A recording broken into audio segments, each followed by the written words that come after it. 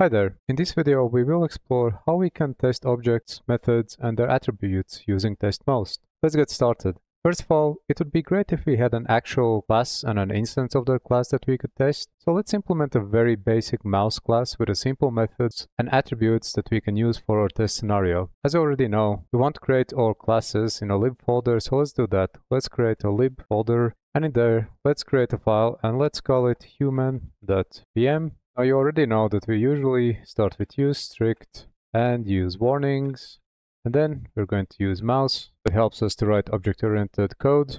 And actually, before using the strict and warnings, we want to declare our package. We chose the name of human for our Perl module, so also the package name is going to be human. And finally, we return a truthy value. Now let's introduce some attributes. For example, has name, that it's going to be a simple read-only attribute, so you can only set it at initialization.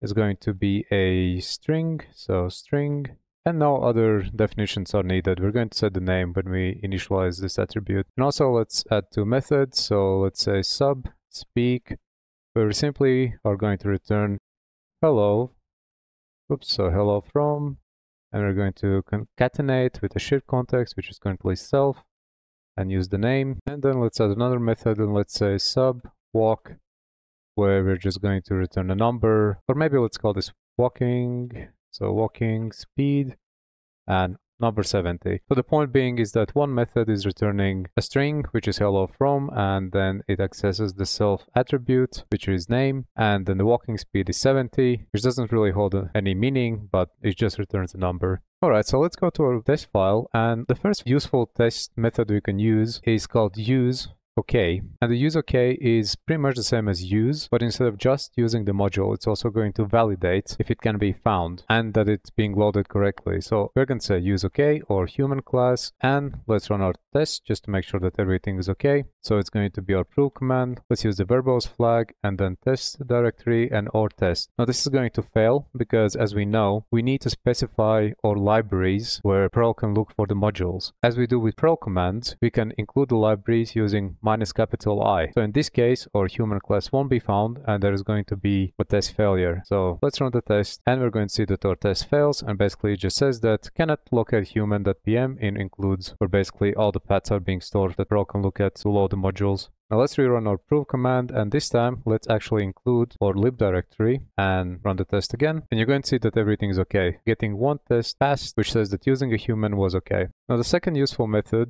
you can use is called isa_ok. First of all, initialize a new human instance. So my human equals human new, and then let's set the name such as Joe. Save that, and how you can use the isa_ok is simply isa_ok, and the first parameter that you provide is the instance you want to test for, and the second parameter is the package name you want to validate that this instance belongs to. So in our case, our package name is human, so we want to make sure that instance of the variable human actually is of class human. So we can say human, and we can also describe this test saying got the expected class. Right, if we save this and rerun our test, we're going to see that second test now passes fine as well. The next useful test keyword we're going to look at is called can_ok. And can_ok basically validates that instance of our class has the expected methods and attributes. And how can you use that method is you can say can_ok, and you provide your human instance, and then you can provide a list of methods. In our case, we have one attribute, which is name, and then we have a speak methods, and we have a walking speed.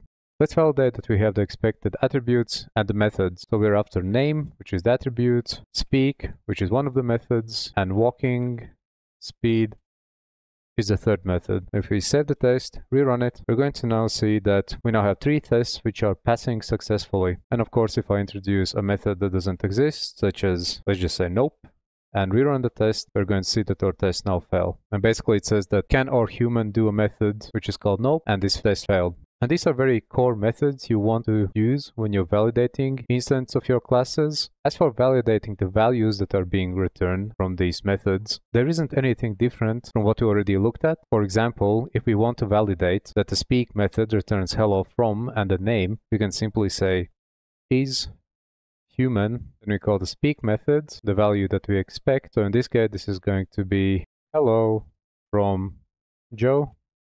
and we can just describe the test, and we can add the method name here, such as speak. If we save that, run the test, whoops, looks like we have the nope method that doesn't exist. So let's remove that, rerun the test. Now you can see that we're simply using the is keyword to check the value as we have done it before using the script files. And of course, the same goes for numbers. So you can say is human walking speed, and that was number 70. And you can say that we are testing walking speed method. So rerun the test and you can see everything passes.